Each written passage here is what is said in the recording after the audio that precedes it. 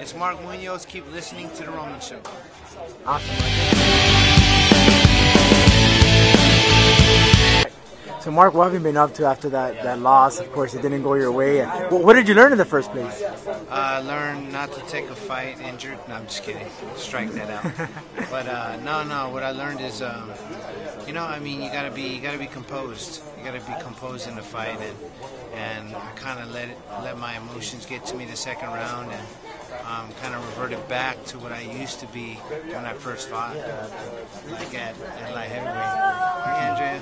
Yeah, so like for me, I learned a lot. And I'm just gonna improve from that loss. For me too, when I fought Chris Weidman, he took me down. Like, it's crazy because I don't get taken down very much, and just to put a lot of people at ease, I had one, had some reasons why that happened, but I'm not going to say why. But suffice to say, he's a great fighter.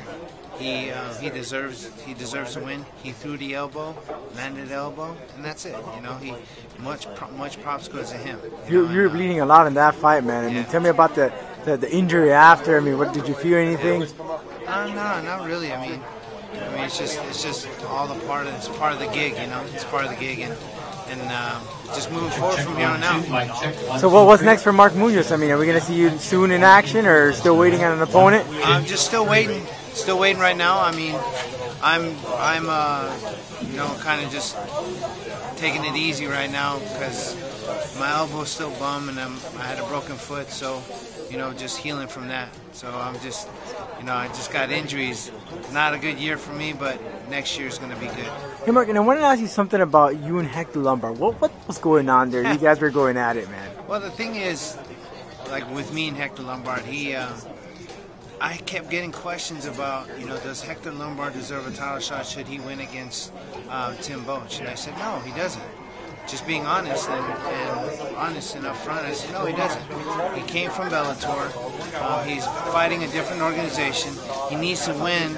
He needs to win a few fights before he even asks for a title shot. And we'll take it from there. And I think he took that personally.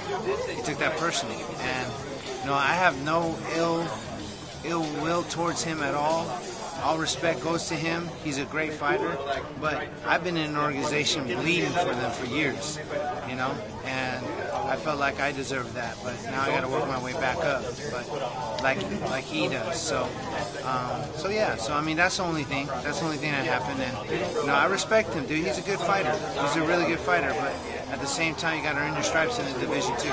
Now you say you're a little hurt, but I mean, you're doing some sort of training. Do what? You say you're hurt, but you've been doing some sort of training. Oh yeah, I've been rolling and trying not to do a lot of weight bearing stuff, explosive stuff on my foot, rehabbing still my elbow and stuff. So yeah, just rehabbing a bunch of stuff, man. Just trying to get back. It's the life of a fighter. Guys don't really hear about it, but the thing is you have adversity, you confront the adversity, and you rise above it. It's all about transcendence, and I'm going to rise above it. I'm going to get back to where I was at, and I have that goal set, and I want to be a world champ. So, having said that, I play many roles in my life. Not only a fighter, but I'm a father, I'm a gym owner, I'm a husband, I'm a friend, and I try to strive to be as best as I can in those roles as well. So I try to be the best I can in all areas of my life, not just fighting. So I've learned a lot in this injury. I learned a lot. My relationships that I have, I cherish, with my family, with my friends, with the people I meet, the people at Rain Training Center. That's the people in the Philippines. Mahal kayo doon sa Pilipinas. So I'm just anxious to get back. Well, you seem very humbled after that loss. Oh yeah, very humble. A lot of the thing about losing is you learn a lot from your losses, and I learned a lot from that loss. And you better believe that Mark Munoz is coming back. Did you see yourself the next day in the mirror and say, hey, you lost, but you can learn from this stuff the next day after the fight? For sure. You always learn. Every time I step into the octagon, I learn. So definitely going to learn from it and move on. And looking at that fight, like we review it, does it kind of like give you the itch, like, gosh, I shouldn't have done that, or I should have done this? You always do. Even if you win, you always look back and you say, man, I could have done this better. And that's all about competing. You step into the octagon not knowing what's going to happen. You try to put your best foot forward and, you know, let the chips fall where they may. And sometimes they don't fall the way you want them to fall, and you just got to pick them back up and try again. You know, that's what it's all about.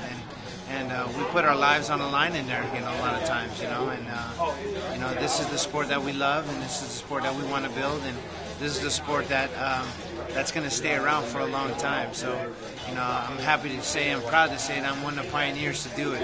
And, you know, I'm excited for what the future holds for MMA. And as a Filipino, I know you're a big Pacquiao fan. You must be. Huge. So you want to see the Mayweather and Pacquiao fight going? Oh, yeah, for sure. And, you know, if you don't want to see it, you're crazy, you know, but yeah, everyone wants to see that fight. That fight's going to be awesome. If it happens. If it happens. And I would assume that you would give the heads up to Pacquiao, the winner. Of course, man. Man, if I say Mayweather, dude, shoot.